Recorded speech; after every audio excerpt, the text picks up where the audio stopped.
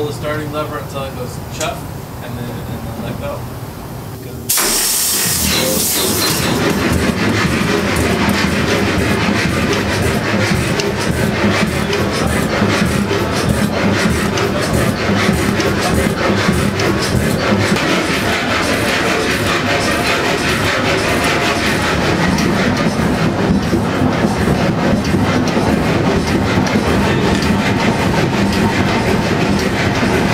These are push rods, and they go from the camshaft to the rocker arm.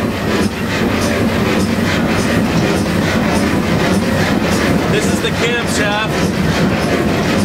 Hose on the camshaft, push the push rod up, pushes the rocker arm up. The other side of the rocker arm opens a valve.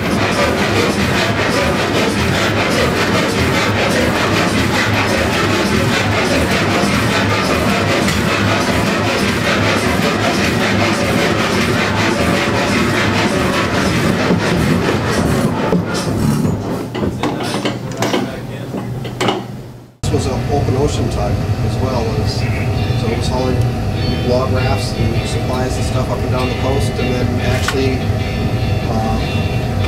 went Foss for harbor. And from then, after serving as a Navy tug in the war, came back here. Lots of few little mishaps in the way. We won't have to get into that, but basically spent a good part of its life, the remainder of its life, then hauling log rafts up and down Puget Sound. So. And Diana did her thesis on the Arthur Foss when she did the to you in much more detail, probably much more accurately than I did.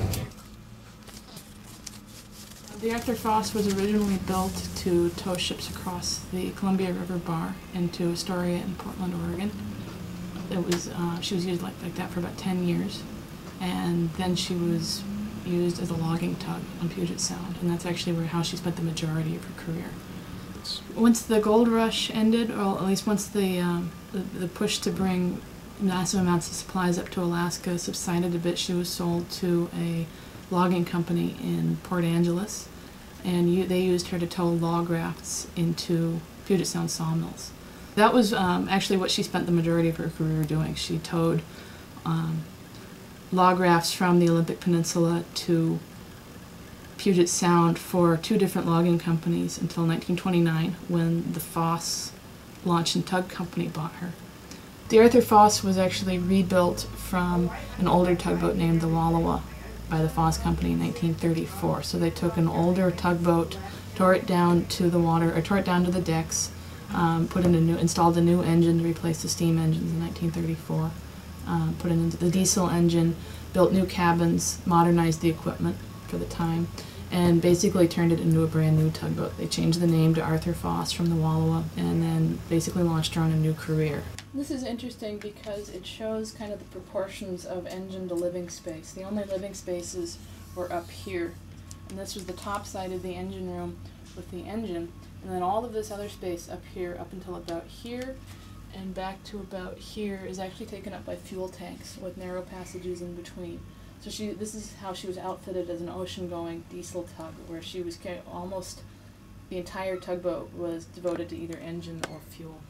It also shows the scale of just how large she is, how there's almost as much of her underwater as there is above water.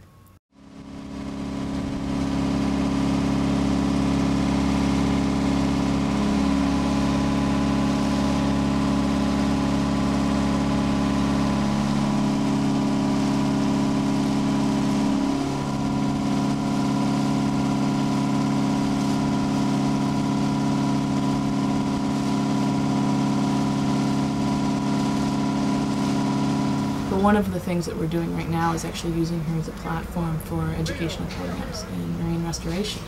So Lee Earhart in the yellow hard hat there is a professional marine surveyor who is going to conduct a condition report of the hull with the help of 10 students in a workshop run in partnership with the Center for Wooden Boats in Northwest Seaport. They are going to create a detailed condition report of the hulls and taking a lot of measurements where the planks are right now, comparing it to, I think, existing plans. I'm not sure on that. And that'll be a 2-day process starting tomorrow morning. And then the students will be coming tonight and meeting the surveyor, meeting the boat, learning about the shipyard, kind of the expectations, the safety regulations, stuff like that. We do intend to get her running again and cruising.